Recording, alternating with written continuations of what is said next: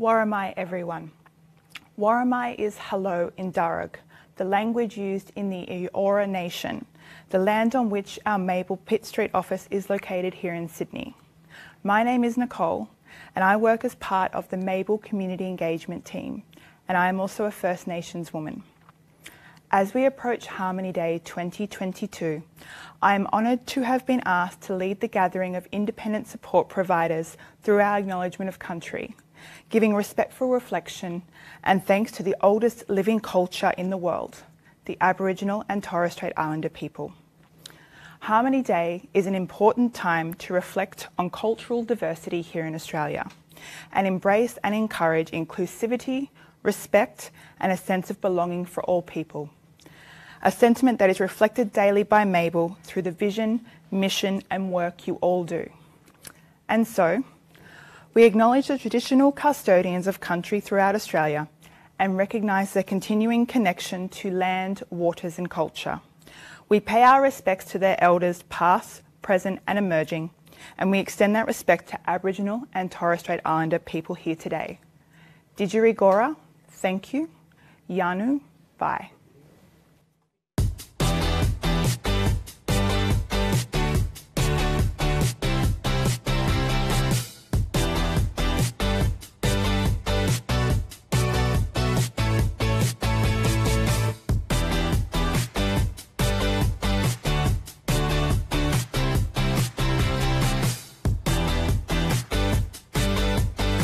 I've been working independently through Mable for 3 years and I have many clients. They're all different and I'm building up connections with all of them. It works for me because not only is it, I feel like my passion to work in this industry, but it allows me to support my family at home as well. So that gives me that flexibility and freedom. The reason it works is the flexibility. It also opens up the sector to a broader group of support personnel. You don't have to be doing it full time, it can be casual. Now that I'm working with Mable, connecting with clients, it's freedom. It's given me self-worth. The time from when I first listed my profile to my first client was approximately 1 week. So I got involved very quickly and that's what we need. We need that sort of productivity. The adjustment from a traditional care role to Mable has been very satisfying and productive for me. I can earn a lot more with less hours and there's no middle management, and I arrange all my own clients and my own hours. I would definitely recommend Mable to other support workers, and I actually have done that, and they're working on the platform. And the reason why is, I think, because it's a very welcoming, very open and very friendly company. That's the vibe I get, and a very positive atmosphere. And I really think that they deliver everything that you would expect from a support platform.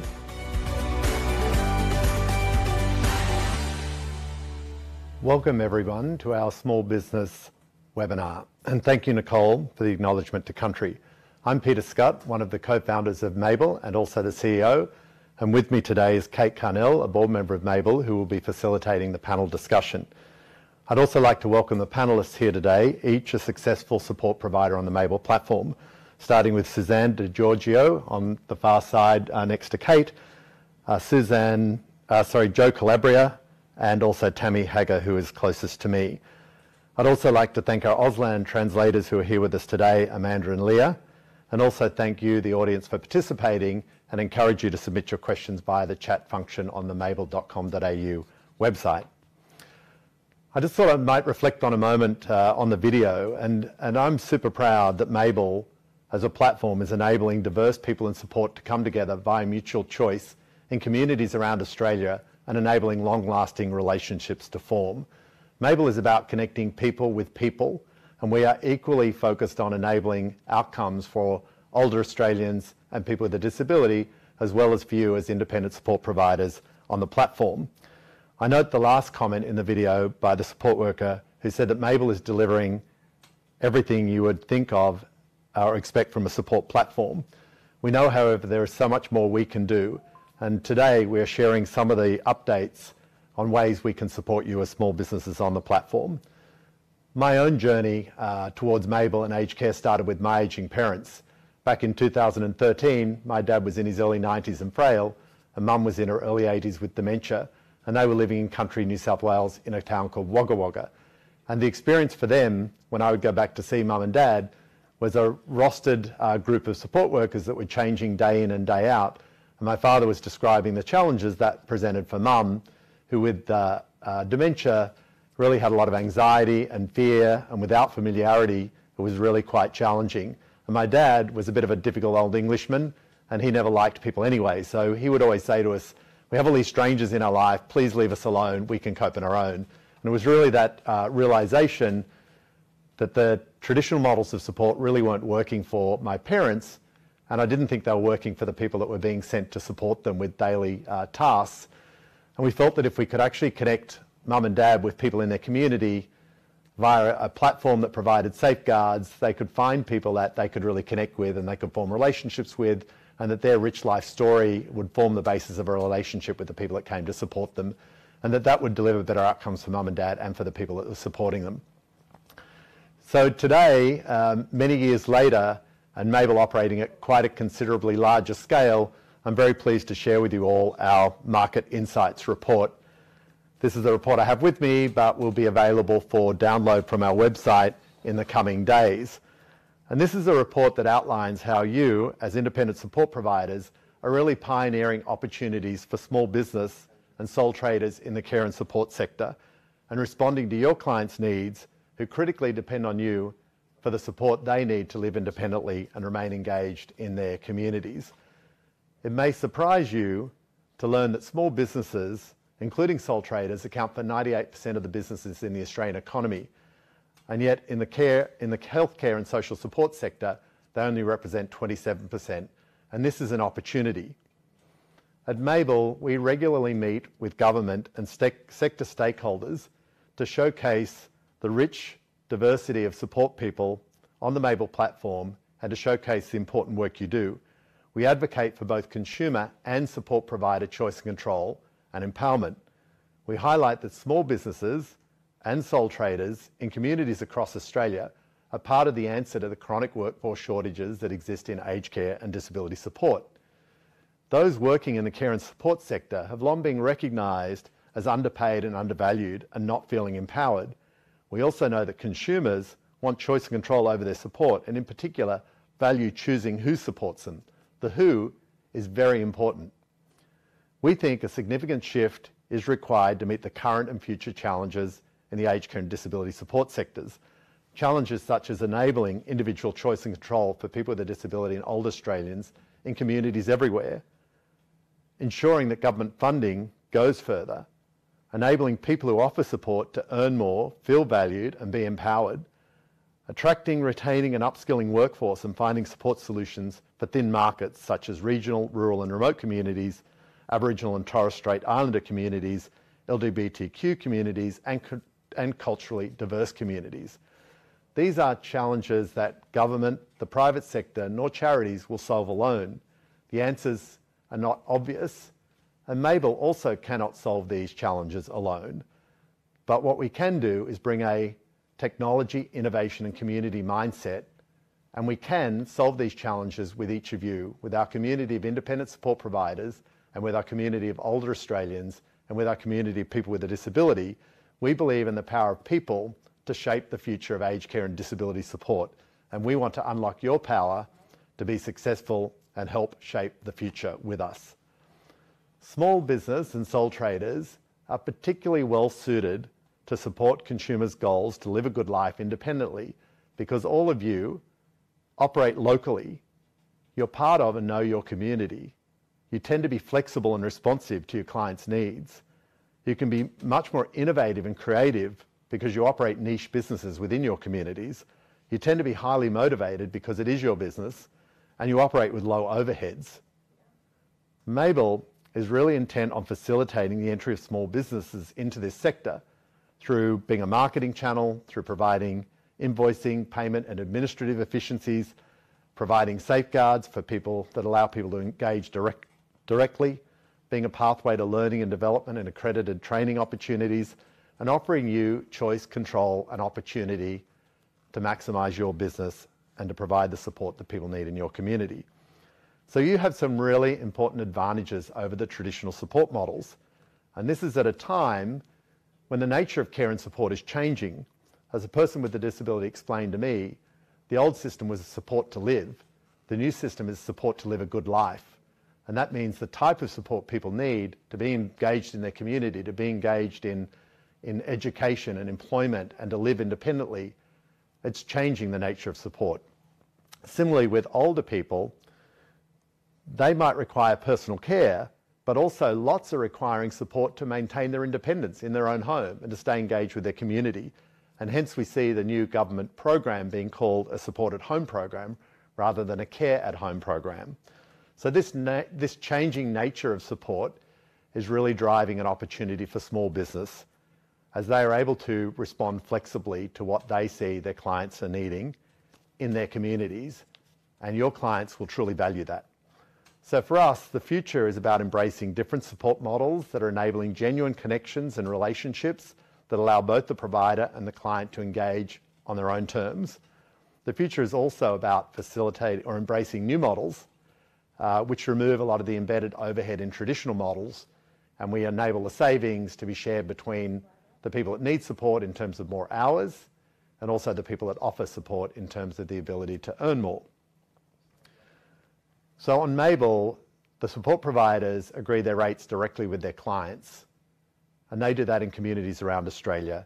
And Mable adds a 5% consumer platform fee and deducts a 10% worker platform fee. So in a typical example where people are agreeing $40 an hour, the consumer is paying $42 an hour, and the support provider would be, in that example, earning $36 an hour. And Mable's $6 per hour fee over the $42 charged paid by the client is a 14.3% margin. So on the Mable platform, almost 86% of what the consumer pays ends up in the hands of the person providing support versus about 50% in a typical model. Small businesses on Mable also set their own terms, including their rates, directly with their clients. After platform fees for Monday to Friday, support for social support and personal care type services, the average rates earned by support providers is around $42 to $44 per hour, and that's risen approximately 7% each year over the past 2 years. And that really shows that the people you're supporting really value you and the work you do. Mable's low platform fees and your ability to set your own rates is really enabling you to build your business, and it's designed to ensure you're feeling valued for the work you do and you can build your earning capacity. We'd like you today to understand more about how to set your rates and how to engage with potential clients in a discussion around rates so that you're more informed and confident as you build your business as an independent support provider. And there'll be more discussion on this in the panel later. In terms of the Mable platform, we have almost 10,000, or in fact in excess of 10,000 small business owners, including sole traders, providing support to NDIS participants and home care consumers. We're attracting a younger workforce on average, but a workforce that ranges from 18 to 82. Yes, we have multiple support workers in their 80s supporting people in their community. And we're also attracting twice the representation of males, with about 26% of people on the platform male versus 11% in the sector. The support providers on Mable are really building their own business in direct connections with clients, delivering quality services and earning positive ratings and reviews. They're increasing their skills by doing additional training and are paid according to the services they offer and self-determined rates. Through Mable, small businesses, that means all of you, have delivered more than 9 million hours of care and support to people in your community, which I think is amazing and something we should all be proud of. Today, we wanted to answer some of the most common questions submitted by you prior to today, and we're going to go through a panel discussion which also discusses some of these questions, but I thought I'd share some of the perspectives from Mable. Firstly, we've had a lot of questions about planning ahead for tax, leave and super as a sole trader. We're always looking for ways to improve the way we can support independent support providers on our platform and ease the administration and give you the tools and information you need to successfully grow your business. And we're certainly working at the moment on solutions to make planning for tax and super easier. In the meantime, today's panel discussion, you will hear some of the practical tips and advice from our panel members about what they're doing to manage this responsibility and what might work for you. We've also had questions about payments. We realise how important prompt and reliable payment is to you as a small business, and we're investing heavily to improve this experience. Today, about 99% of payments collected every day are allocated and paid to you as providers on the same day, although in some cases, because of the way the banking system works, it might end up in your bank account the next day. Also, 96% of invoices are collected and paid within 2 weeks, but we know the balance of invoices where there can be delays is that the delay is not acceptable, and we're working on solutions. We're going to be making some more announcements on how we're planning and how we're going to be improving the payment experience in the next couple of months. We've also had questions about how Mable can support you with self-care. We recognise that professional isolation is not uncommon, as you often work in one-to-one person-centred settings with some of the most vulnerable people in society. You support people in non-traditional workplaces. It's inside people's homes, it's within their community, and as a result, there's often few people to turn to when you need your own support for emotional and health and mental challenges. You've long had access to a closed Facebook group for support providers. Prior to COVID, we were doing real-world meetups. You often work in teams, something we really encourage as a way of improving outcomes to your clients and also improving outcomes to yourselves. And all of that has been some level of peer support. However, I wanted to announce that this April, we're going to launch counselling services and a wellbeing platform of online tools and resources for the support provider community on Mable to help you manage your self-care. And this is in response to feedback from you. We'll have more to share on this next month. We recognise part of our role is supporting you to build and manage a successful business. There are so many things we can be doing, and we are doing in the background or about to launch to help you with your business.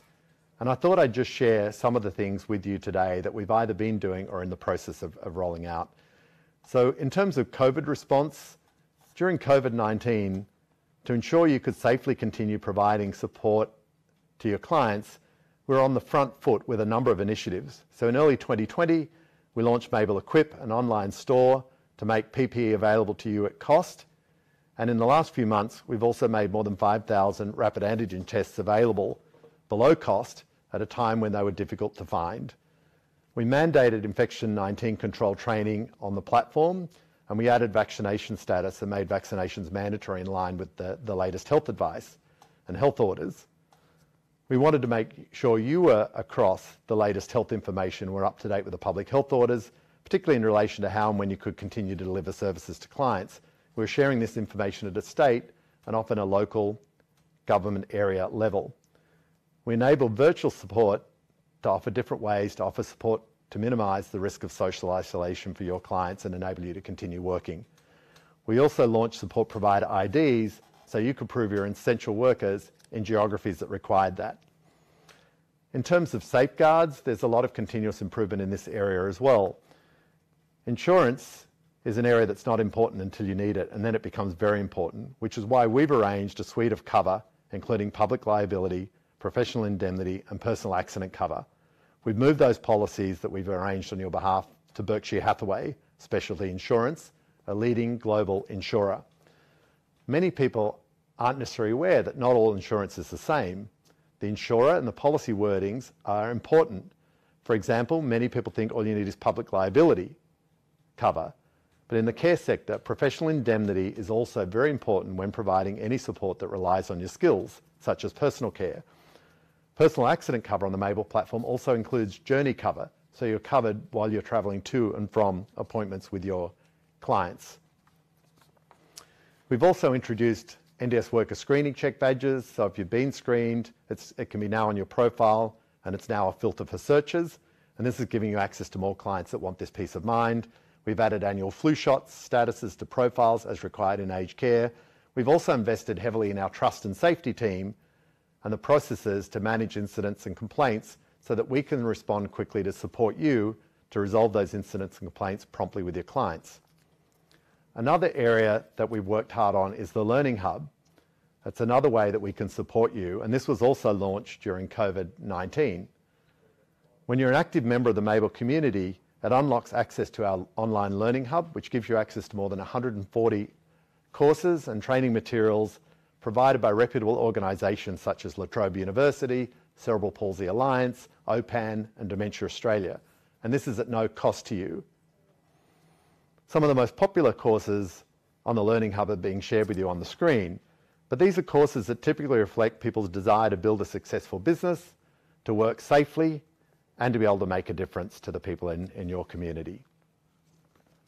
As an example of our desire to continually improve and evolve, I was having a conversation with a 91-year-old recently who, like many people of that age, want to remain living in their community independently. She also runs dementia carer groups.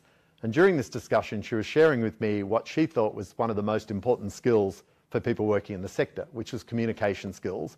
And she'd said to us, there is a really good course through one of the universities, and we are now working on adding that module to our Learning Hub. If you're wondering how to get on an Upskill, we've already sent you an email before today's webinar, and the event reminder has more information about the Learning Hub, including how you can access it. In addition to the professional development opportunities on the Learning Hub, we're also working actively with TAFEs and RTOs to source subsidised accredited training opportunities and explore flexible online learning models and flexible assessment and placements to help you explore how to upskill and expand the services available to your clients. As the community starts to open up post-COVID, we hope to do more events like this and also in person, and restart our very popular community-based meetups so that we can learn from one another and connect with other support providers in our community. We know the days of an independent support provider are not always easy. That is why we hope making some of the tips, resources and information available via the platform to you and via forums like this will really help you to continue to deliver high quality support to your clients in your communities. The last thing I wanted to share to you today was our plans to share market insights with each of you locally that can help you respond to the diverse needs of your clients, but also help you build your business. This means through notifications and other tools that will be available on our platform, you'll get a better understanding of how to best target your services in your geographic area to help you fulfill needs and grow your earning potential. This is a work in progress, but some of the things I wanted to highlight to you, for example, is that there is often significant demand for support on weekends, particularly Sundays, that is not met, and rates are considerably higher on those days. Another example is that Melbourne is the major city that has experienced the strongest growth since October last year, with demand growing about 26% on the platform, followed by Sydney growing about 20% and Perth about 20%.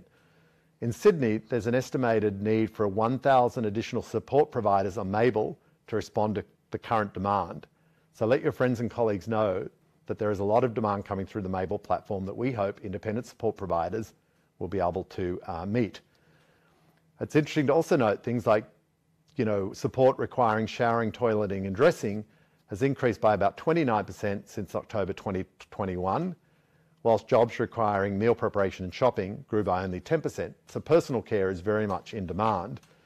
And also examples where demand in aged care on the Sunshine Coast has tripled between October 2021 and January 2022. We want to share these sorts of insights to you locally in your area to help you understand where your clients are looking for support and how you can best respond to the support needs in your community. I guess, what I really wanted to communicate here today is that we are dedicated to continuous improvement. We are wanting to talk to our community and co-design solutions with you that meet your requirements as independent support providers and small businesses in this sector. And we want to co-design solutions with our older population and people with a disability. So thank you for giving me the time to share some of what's been going on at Mable and what we have planned. I'd now like to turn to the panel discussion, and it's my pleasure to introduce board member Kate Carnell, the Mable board member Kate Carnell, who will facilitate the discussion with our representatives from the Mable community of independent support providers. As the former Australian Business and Family Enterprise Ombudsman, Kate is a big supporter of small business across Australia. As a community pharmacist by training, Kate understands communities and healthcare. As a former regulator and having had her own family experience of aged care, Kate understands the sectors we support. Some of her past roles have included being the CEO of the Australian Chamber of Commerce and Industry, being CEO of Beyond Blue, where she's now the Deputy Chair, being the former ACT Chief Minister in 1995 to 2000, and in 2018, Kate also led the Carnell-Patterson inquiry on behalf of the federal government into regulatory reforms in residential aged care. Notably, Kate is also an ambassador for New South Wales Small Business Month, and she is a valued member of the Mable board. I'd like to show you a small example of the work Kate has done to help small businesses as a passionate advocate for the engine room of the Australian economy.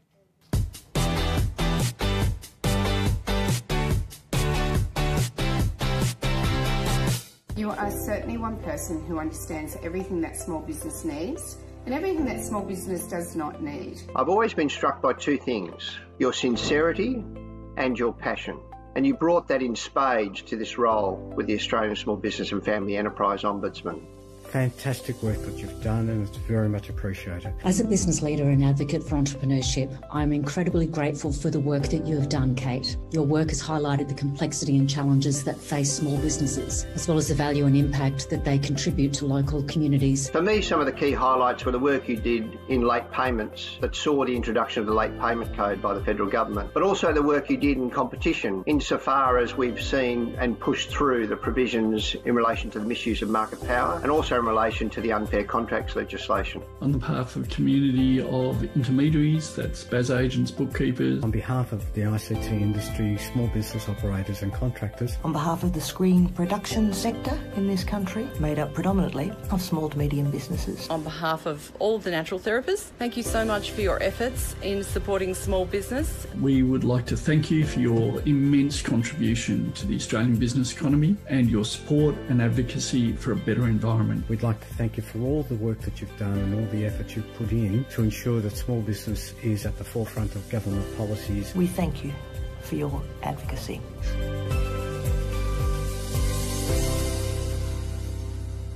Thanks, Peter. It's an absolute pleasure to be here, and I'd like to also welcome all of those people online as well.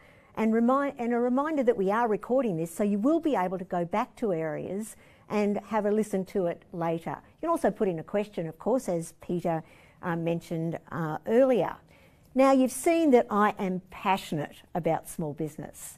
Run my own small businesses over lots of years, but by being Small Business Ombudsman, I really saw just how important small businesses are to our community generally. You know, there's 2.3 million businesses, small businesses in Australia, employing less than 20 employees. But I bet you didn't know that there's 1.5 million of those that are sole traders, people running their own businesses, and 500,000 businesses with less than 5 employees. Now, those businesses make up 35% of our GDP, contribute $418 billion to our economy. So you can see that small businesses and the growth of small businesses matter to everyone, matter to this country significantly. And that's the reason I'm so pleased to be part of Mable and to be able to talk to all of you today.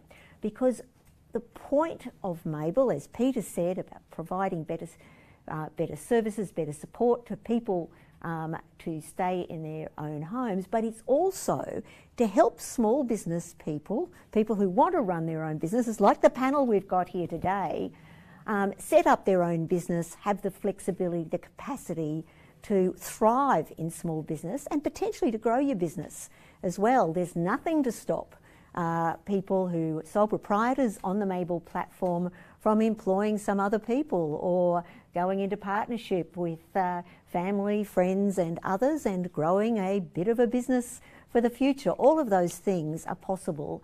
And on the Mable platform, we give you support in areas such as invoicing, marketing, training, insurance, as Peter said earlier. And this is really important, but I'm going to give you just 2 other things I'd suggest you do. There is a site called business.gov.au, which is a federal government site gives great information about setting up your own business and a whole range of other things, even where you can get free digital training courses to help you with your website and social media, those sorts of things, which can be a bit of a mystery to lots of people, but really important in running your own business.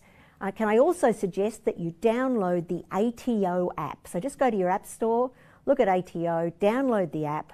It gives you a lot of really valuable capacity, even down to tracking the mileage on your car, invoices. You can take a photo of them. They go into your tax return. All sorts of really easy and cool stuff, and all absolutely free. My story's a bit like Peter's, really, with regard to my parents. My parents were small business people, but really well organised. They'd organised how they were going to age at home. They'd built a great granny flat or out the back of the family home. It was disability friendly, it was age friendly, everything was great, except when Mum became less able to move around and Dad was caring for her, they needed help in the home. Now that was okay, except they ended up with someone different every day or every couple of days. Mum didn't like having somebody different in the home every day. She refused to have those people in her home. Dad couldn't look after her. Mum fell, broke a hip, and they ended up in a residential aged care facility that they didn't want to be in. That was really tragic for all of us. So, you know, we've got to make sure as many people can live in their own homes for as long as they can without those issues. Now, I've got three really impressive women here with me today, so you won't have to listen to me much more. We'll be listening to them. But as well as them being really impressive, you heard from Peter before that we have a really diverse group of people who are operating on the Mable platform. In fact, 26% are men, and only 11% in the sector more generally are men, so it's great that we're encouraging males to become part of this. I think 50% are new to the sector, so didn't work in the sector prior to coming on the Mable platform, and that's fantastic because we all know that there is a huge lack of people who are working in this sector, and so that helps as well. 48% speak a language other than English, and Peter said before that we've even got 82-year-olds working on the platform, which is great. So, my fantastic panel. Starting at this end, we've got Suzanne DiGiorgio. She's a community home care nurse who's been on the platform since January 2018. Suzanne loves her work and has been able to make a difference in the lives of clients that she works with. She finds the work at Mable incredibly rewarding and gets a great sense of achievement in what she does. And I've been talking to Suzanne and you can just see that. Well, as she said, her clients ask her to marry her all the time. And she hasn't said yes yet, but there you go. And we've got Jo Calabria. She's been on the Mable platform since 2015. You're one of the old timers, very definitely, offering services to aged care clients, but also focusing on dementia care. Jo offers quality care by being reliable, responsible, and ensuring her clients can feel comfortable and supported in their own homes. During her time with Mable, Jo has been able to work with a variety of different clients, both short and long term, and has changed her hours when her personal situation has changed, which is a really important part of what you can do on the Mable platform. At the end, we've got Tammy Hager. She's an assistant in nursing who joined Mable in 2018. Tammy has experience in working in hospitals and community care. Tammy enjoys working with a variety of clients from different cultural backgrounds and learning about people's different interests and beliefs to help provide a tailored service based upon dignity and respect for clients' values. You have to admit, great people. Now, over to the questions. The first question is, how did you make the transition from working for a traditional provider to Mable? Now, I told Tammy I was going to go to her first, but she said I couldn't, so I've now got it goes to Suzanne first, and I'll go down the panel. So, Suzanne. I became a nurse later in my career, and I worked for quite a few agencies up until I come to work for Mable, and I found, number one, the pay was atrocious, absolutely atrocious, and the reliability of the service people within that agency getting back to the field staff, if a client went to hospital, if a client went out and visited a family member, they didn't ever let me know. So, you know, by the time I get to the client, I'm knocking on the door, no one's there, I ring the office and they go, "Oh, Suzanne, I'm so sorry. They went to hospital yesterday." And that didn't happen to me once, it happened to me several times. And once I saw what the Mable platform could provide me by seeing Peter on a panel on TV, and he just did a brief description on what Mable does, I thought that's the company for me, where I can pick my clients, my time, my area, and yeah, and that's how I transitioned to Mable. Being a small business owner. Yes. Jo. I came from an agency as well, and I was there for a very short-term period. It turned into private care, and it was that particular client that I worked with in private care who suggested Mable. She said, had this been available for my mum, I would have definitely have used it. How about you try it, Jo? I think you'd be great for it. And it just went from there. I started part-time on Mable and it grew into something full-time. That's fantastic. Yeah. I wish I'd known about Mable with my parents too. Yeah. Tammy. I came from traditional care, community and clinical and hospital, and I actually found out Mable through a girlfriend who was a registered nurse at the time, and she worked with Mable, and she was sort of skiting how wonderful this platform was and the hours that she could get to suit her lifestyle. And so curiosity crept in and I researched Mable, and I loved what they were offering. I loved their core values especially. I loved the fact that you could, like the others have said, you could choose your clients to have more of a personal care, etc., for your hours, what have you. And so that's how I found out about it, and I've loved it. Well, we've got a number of people who are new to the platform online today. What tips would you have for someone just starting out on Mable? Tammy, I'm going to go first to you this time. Come on. What tips would I have? That you're definitely not alone. You are definitely not alone. There's a broader community of us out there that if you have questions or concern, there's always someone from Mable that you can talk to via a phone call. Perhaps if you know someone in your community who is already working for Mable, you can, via conversations or what have you. So I would recommend that you're definitely not alone. There's plenty that you can do online to research about Mable, of community carers out there who are already in the field. Don't be overwhelmed.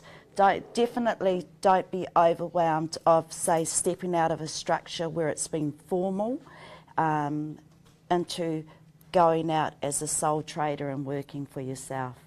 Fantastic. So you're in charge of your own destiny. I think it's just a matter of for whoever you are, being able to step out, be brave, know that you're definitely got value and something to offer somebody out there in the community who needs you, who needs the services that you provide, and know that you'll be greatly appreciated, because when you've come from a formal structure, you don't have that sense of value like you do when you're working in the community for yourself, and you can, when you're building the morale and that relationship with the individual that you're providing that service to, you can actually start to see the impact and difference that you're making straight away.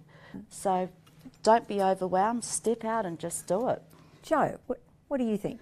I was going to say trust the system, trust the process, believe in yourself, hang in there, because it does work. It does work. So you've got to believe that you can do it, and just hang in there. So would you just apply for one job, or what would you do? Well, it depends when you're available. So maybe clear an afternoon a couple times a week, start from there, and pick up hours in those, and then you'll quickly see that, you know, picking up more hours is going to be in demand, and you'll have to make yourself more available. Suzanne? When I first started to work for the community, I'm very organised, and I got all my ducks in a line, so I knew I needed a police record check, made sure that was up to date. With my working with children check, make sure that was up to date. My first aid certificate, made sure that was up to date. And then I already had a bit of a nursing background. I actually won a scholarship to do nursing, and but I thought I'll just go and do a few short courses. So I did a few short courses, and then I knew that I was quite comfortable and confident enough to approach Mable and set myself up to become a sole trader and put myself in the community. That's true, because starting your own business can be a bit of a journey, can't it, really, if you've never done it before. Was there anything surprising that happened in setting up your small business? You said you're very well organised and you'd done your research, but anything that people should know about? I mean, if you've got a passion for caring and a passion for looking after people that need help at home, it's something, if you want it bad enough and if you want to do this type of work.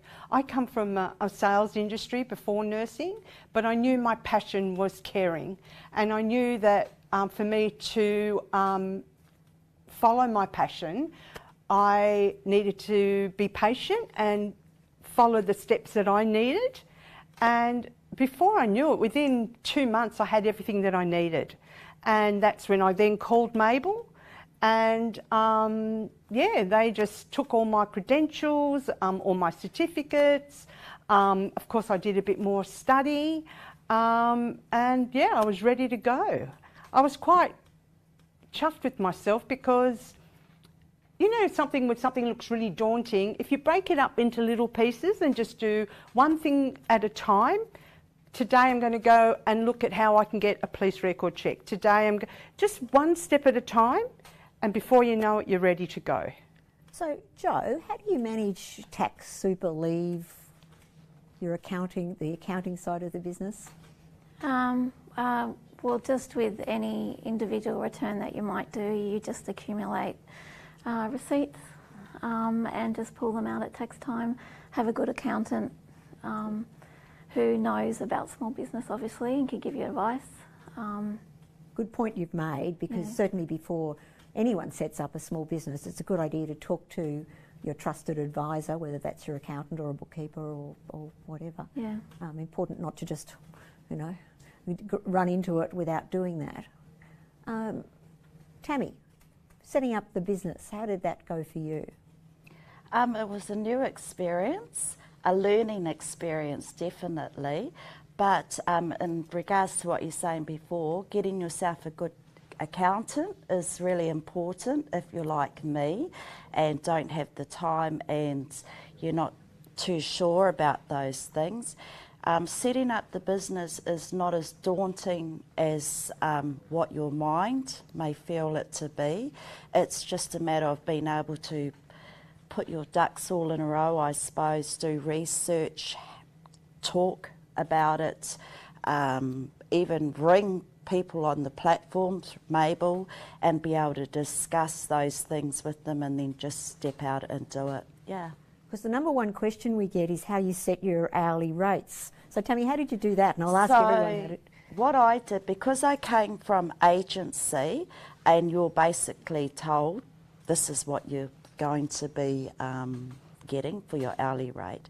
What I did was I researched on Mable actually, and I had a look at other carers servicing the areas of similar needs that I wanted to get to, and looked at the rate they were charging from Monday to Friday, and obviously the weekend, and overnight rates as well. So, and then I was able to work out a rate from that as to what is fair for the clients. Because it's also important, isn't it, to take into account the costs of doing business. You know, things like your super and your leave and the cost of petrol, which is becoming more of an issue these days. So it's important to set your hourly rate knowing what your costs are, isn't it? It is, yeah. Jo, for you, how did you set your hourly rates? It's changed for me throughout my process with Mable.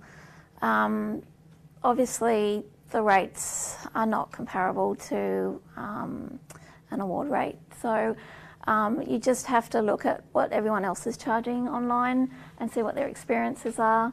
I've also had clients offer to pay me slightly more than my rate, which was an indicator that my rates were too low.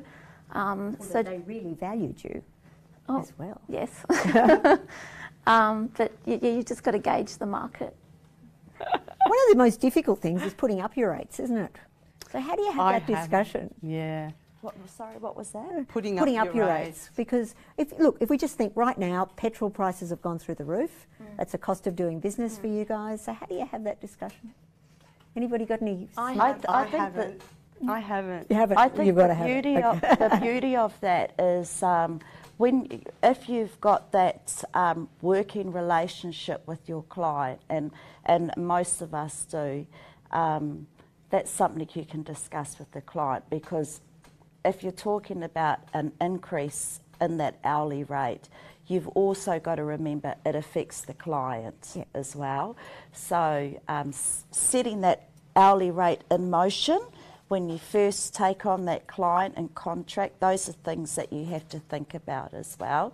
Whether it's fair to set just one rate because you know that you're going to have them over a course of a long period of time that's viable for them, or if you're going to have them like as a high care that's only going to be for a short service of time, then perhaps that's when you need to be able to think about that hourly rate at a different level.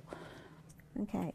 Another thing I just want to say, I've just done a live-in role where I lived in the household for a week with a family member.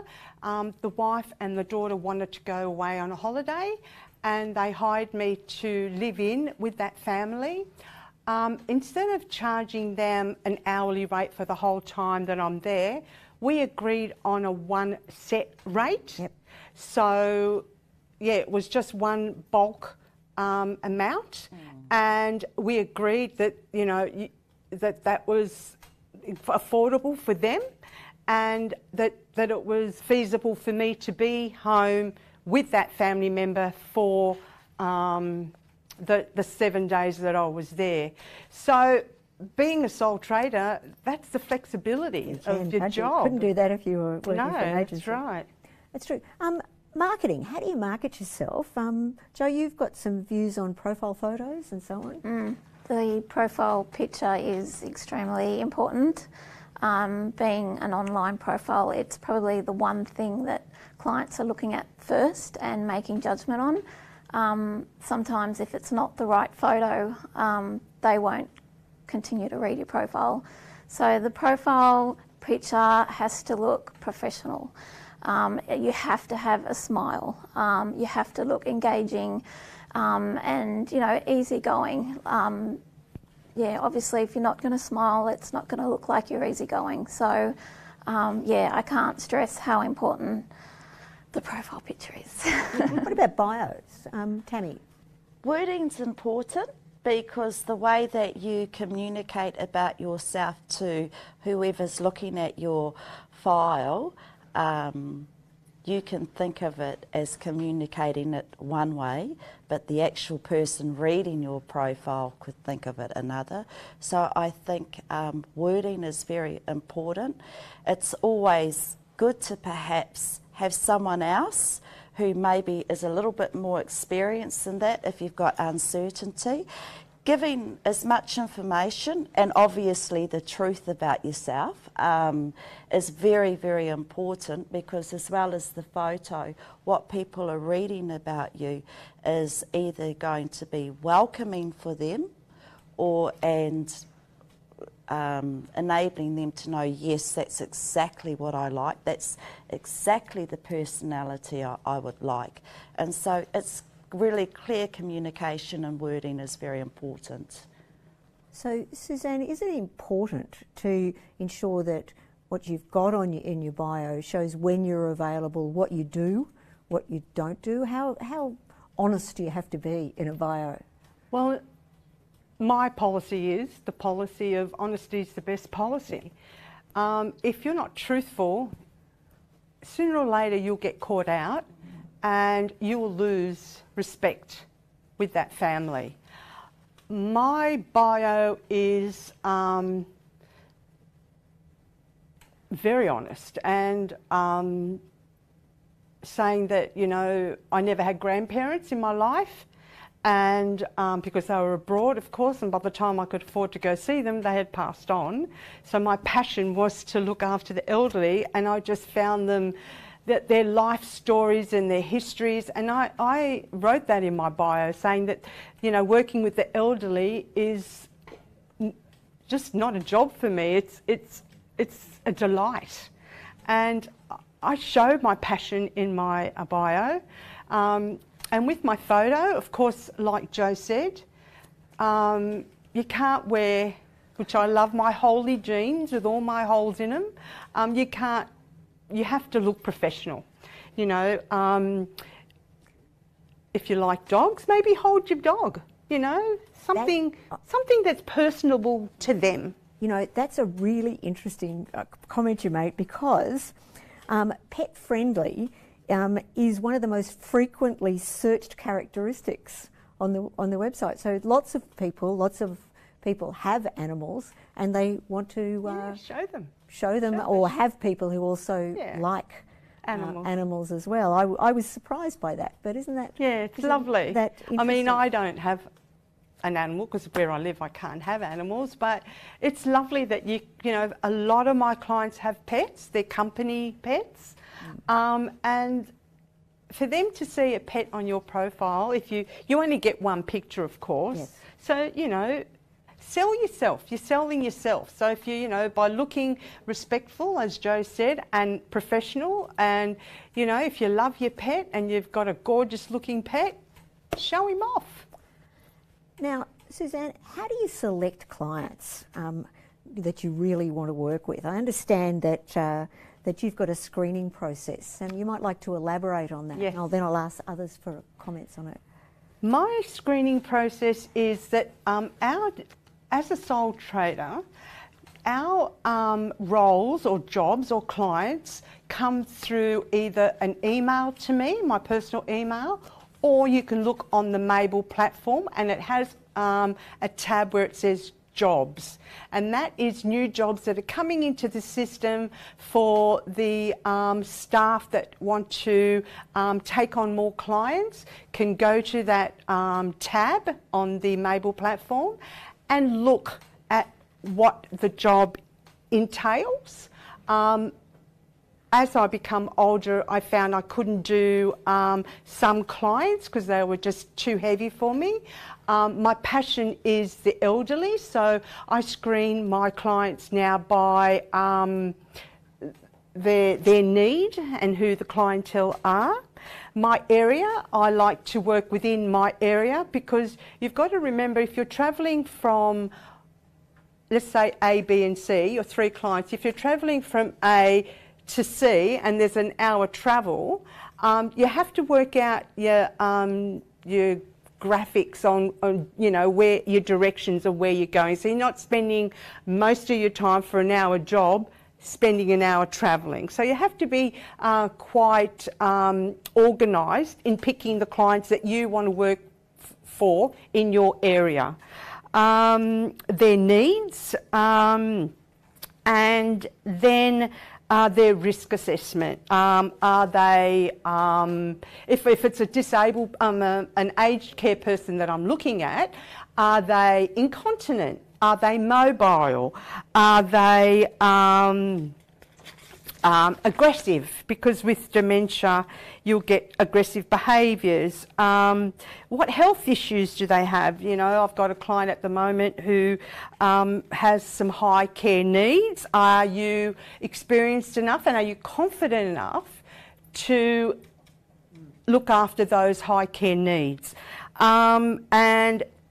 Do they live alone? That's important as well, because sometimes you end up in a family household and they've hired you to look after their loved ones, but slowly but surely you end up looking after the whole family by doing the dishes for the whole family, doing the washing for the whole family.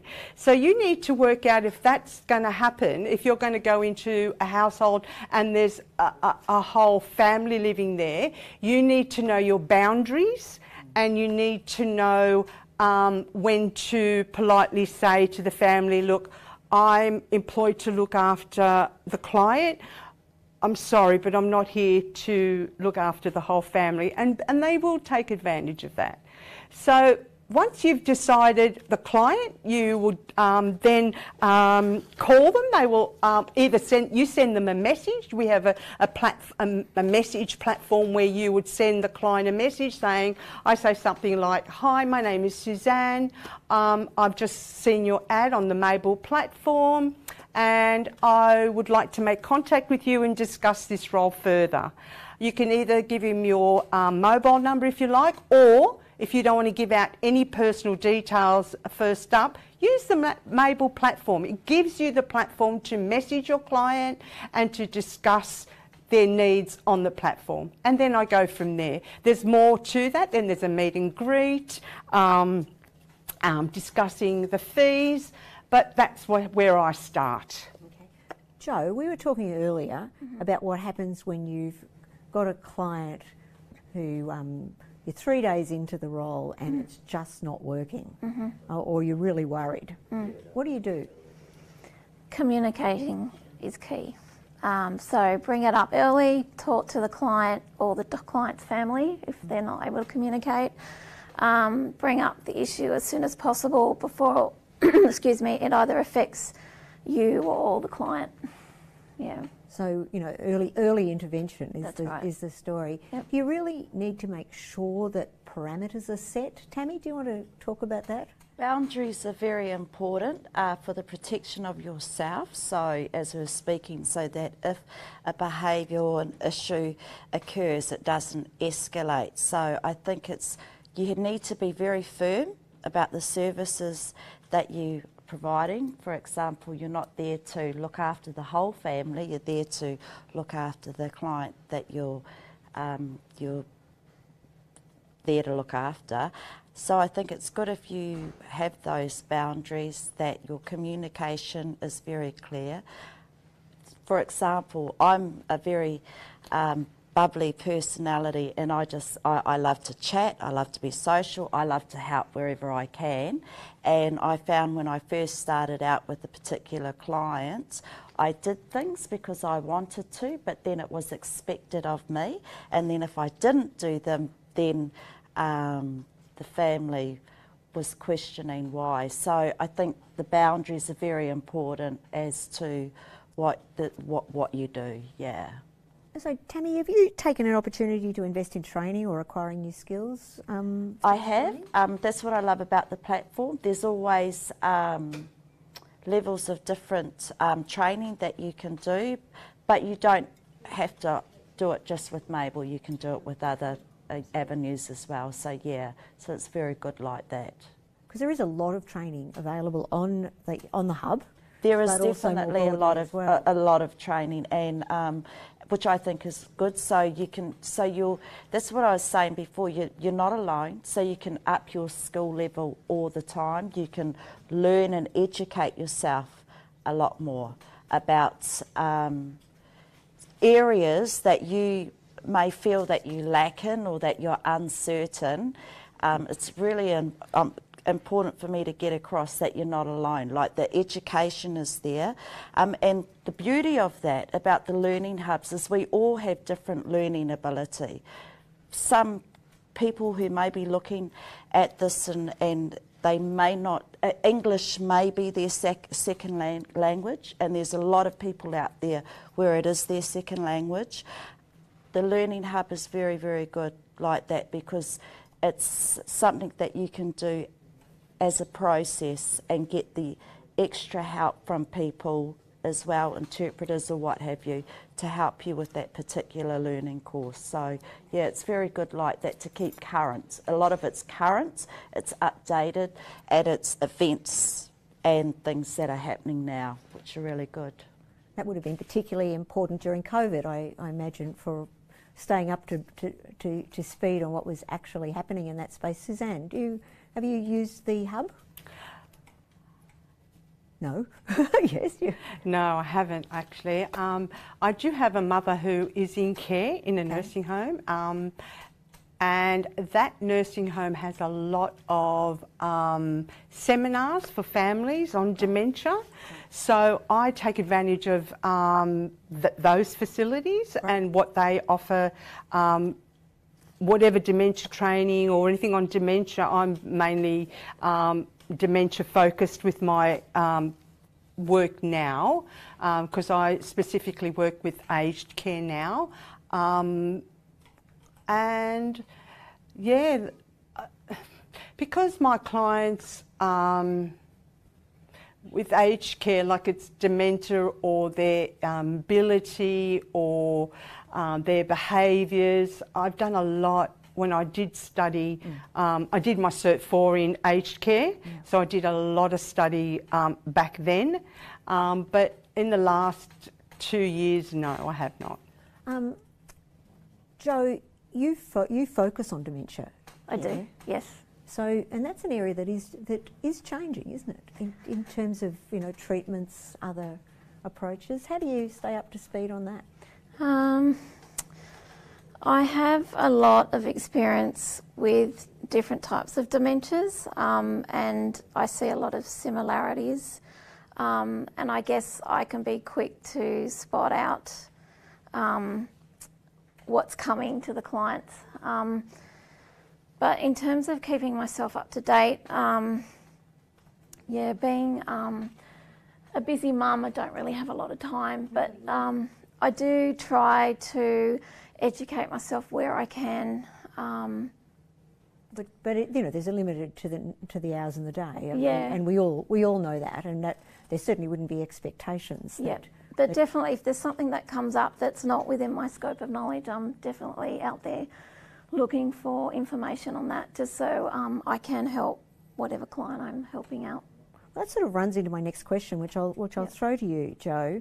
What do you need to be mindful of? Because you are working independently, not in a big organisation.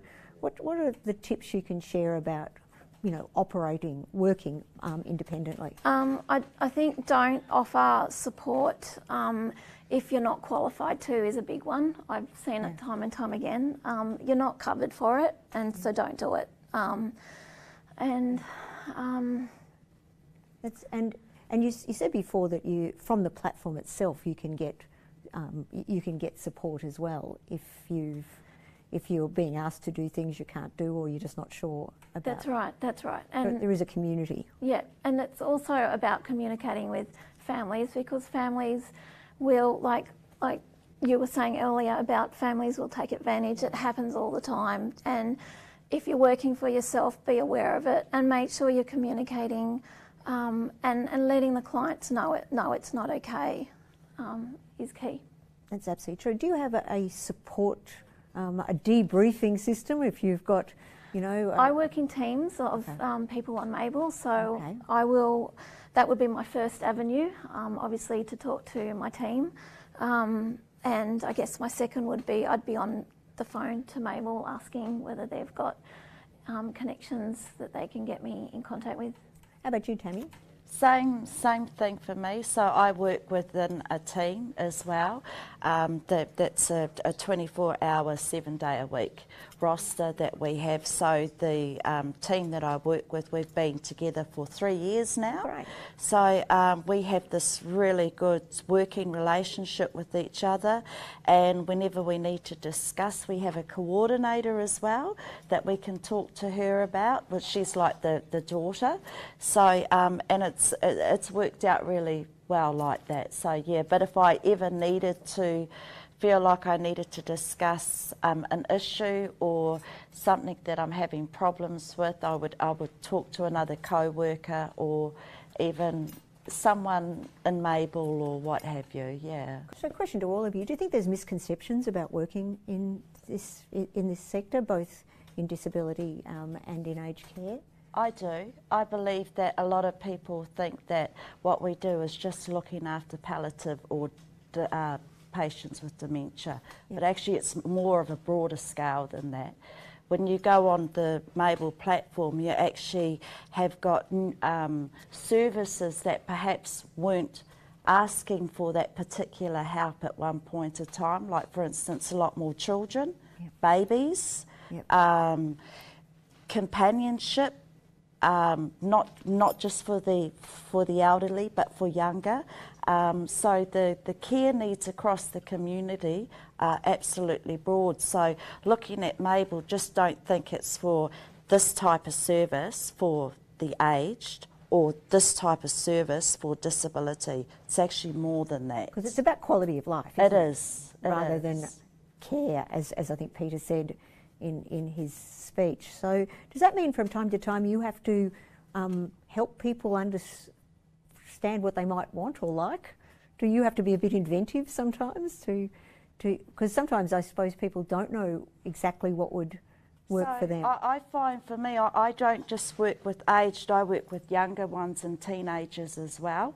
And so this is where communication is really good with the family and with the client to be able to work out a care plan that that works out for everyone, but specifically for the client. Because being able to do that, being able to provide that specific personal care service for them in their home is such a huge difference opposed to what they would get in traditional care. And that's the beauty about being working for yourself via the platform. And so it's looking at your client and the needs that they have and being able to, yes, make those suggestions. So I'm very artistically and musically wired, so I found being able to do the things that I love to do and introduce those things to my clients, and has led to be able to take the clients out to go to theatre or things like that.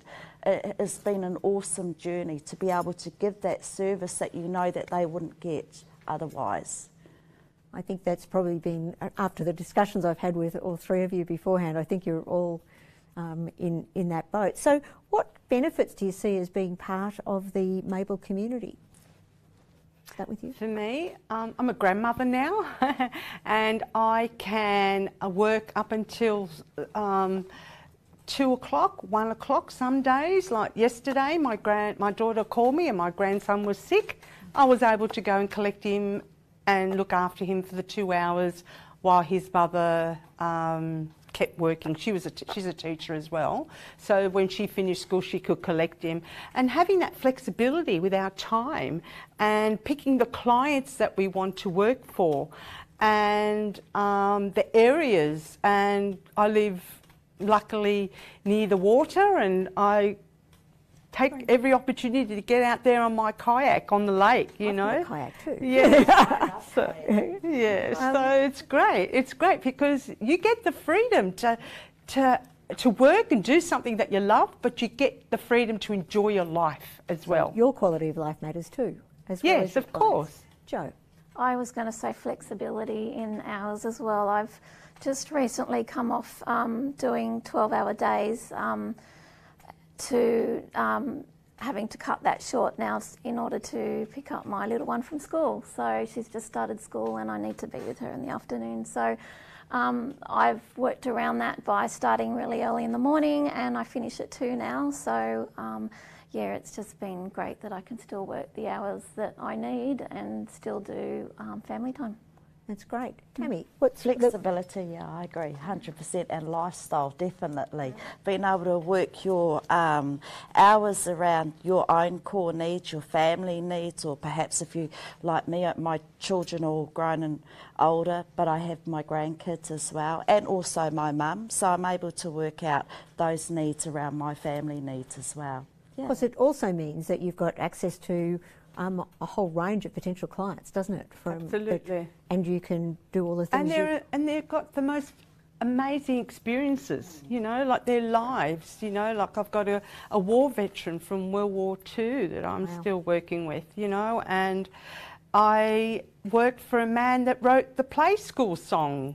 Oh, really? Yes, I did. And his wife was David Attenborough, is it? Yeah. His secretary. Wow. So, yeah, I've met some amazing people, professional people.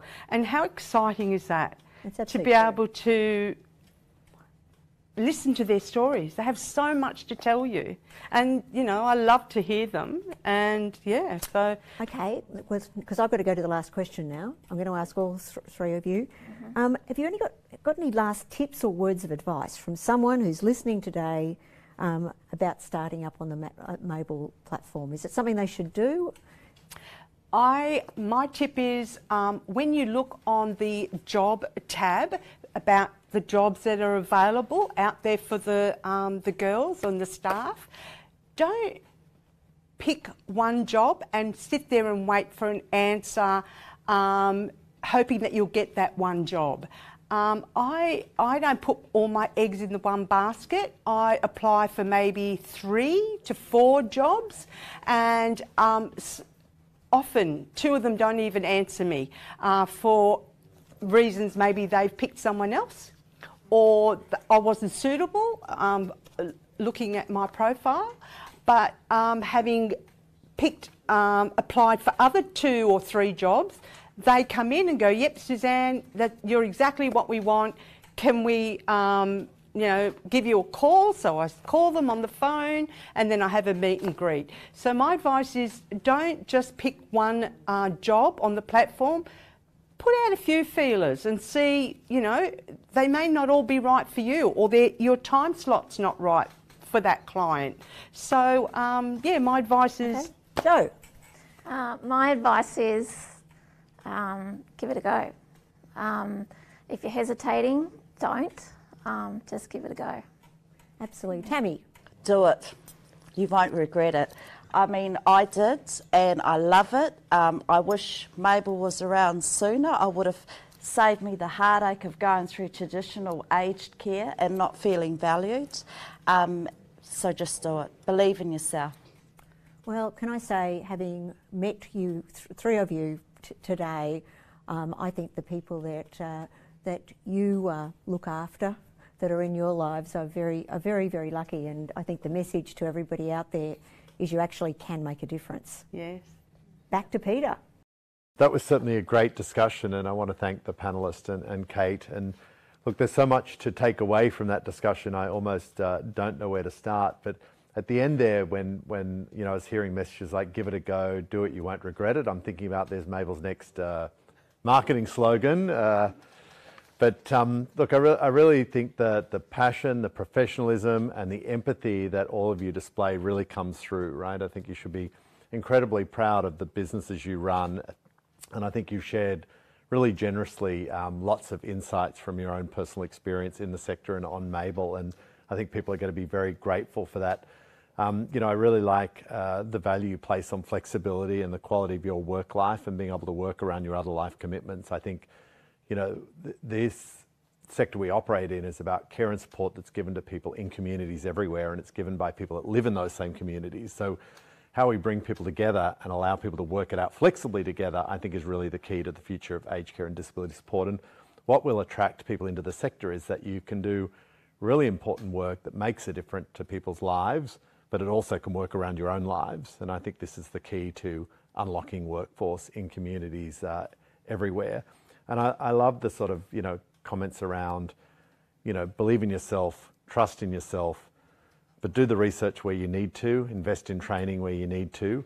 I think, be thoughtful about setting rates, I think was another great message. It's not only do your research there, but also think about the costs of running your own business and make sure you're valuing yourself and the services you're delivering. I thought also there were messages around, you can also start part-time. You don't have to leave the old world behind and jump 100% into Mable. You can free up an afternoon. I think that was one of the pieces of advice, and start taking clients in periods of time where you've got gaps in your roster or you want to make yourself available and go from there. I also like the messages about you're not alone, right? I think that really it's great to see that so many of you are already working in teams, which is great for support, but there's a wider Mable team, there's a wider independent support provider team that's available to go to for support in your own work lives.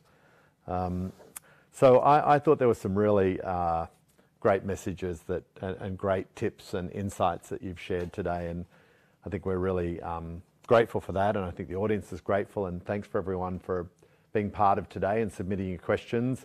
We are going to have a recording of the session available, so you'll be able to go back and rehear some of the stories that have been shared today and some of the tips that have been shared.